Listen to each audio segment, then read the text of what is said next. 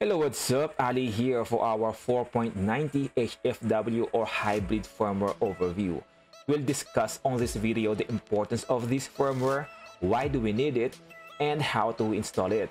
We will also cover different versions of PS3, how do we check our PS3, so you will know what is best to install on your PS3 to optimize it fully, and also address some issues regarding the installation of updates on our PS3. Let us start with what is this firmware. HFW or the hybrid firmware is the window to all exploit on the PS3. So if you want to install either HEN or CFW, you will have to start with hybrid firmware first. I will leave a link on our description for you to know more about this release. The link will take you to this website, so you can go ahead and read this for you to know more about this firmware. And if you want to download this, just click on this area to download the file. First, we have to check if our USB is formatted to FAT32. To do that, just right click on the drive, click on properties, and here on the file system, it should read here FAT32. If your USB has a different format, you can just simply right click on a format, then choose FAT32. Then check quick format, then click on start. But this will only work on USB flash drive that has a size of 32 gig and lower. If you have any issues on formatting hard drive to FAT32, I will just leave a link on our description on a video on how to format different storage to FAT32. Now, once we have taken care of the format, on the root of our hard drive, we should create a folder PS3. Then inside the folder PS3, create another folder update.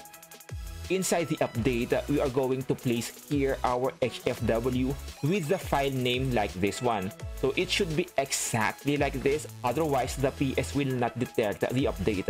Now once we have our storage and the update, we can go back to our PS3 now and update with HFW.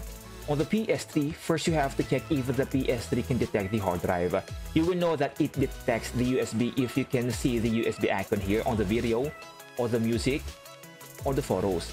So once you see the USB icon here, that means that your USB can be used for update or any installation for your PS3. Now if you don't see the USB icon here, that means that you have an issue with either the format or the partition of the hard drive. Please check a video on our description on how to fix this issue. Now once we are good with our storage, we can go to the system update via system storage, and here we will see the update installed or saved on our USB. So just select yes, follow the whole procedure, and wait for it to complete. Now once we have installed HFW, we can now go ahead and install either HEN or CFW. And to know which one is compatible for your PS3, we have to check the model of our PS3. At the back or at the bottom of our PS3, we will find a sticker that also includes the CECH model of our PS3. So this is the back of the PS3 and this is the bottom. And here, this is the CSCH model, and these are the three different PS3. The PS3 FAT has a model of CSCH-A to CSCH-M, and the PS3 Slim has a CSCH model of 2000 to 3000, while the PS3 Super Slim has a CSCH of 4000. All FAT PS3 are compatible with CFW. So if you have a FAT PS3, like this one, then you can proceed and follow this video to install CFW. Some PS3 Slim are compatible, so you have to check the model. If it's a CSCH that starts with 25 or lower, so either 2500 or 20, it is compatible. But if the model starts with the CSCH 3K and up, unfortunately it is not compatible. While all of the Super Slim models are not compatible with the CFW. So for all PS3 that are not compatible with the CFW, you can always install HEN. Well, HEN stands for Homebrew Enabler, and it is compatible with all version and model of a PS3. And the main difference of a HEN to CFW, custom firmware, and it is the complete and full jailbreak. While the HEN stands for Homebrew Enabler, it is like a partial jailbreak.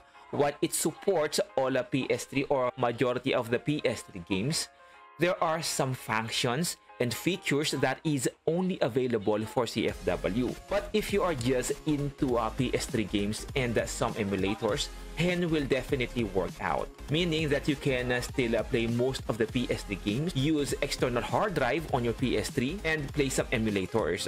But unfortunately, if you are already on 4.90, we'll still have to wait a little longer to be able to install HEN.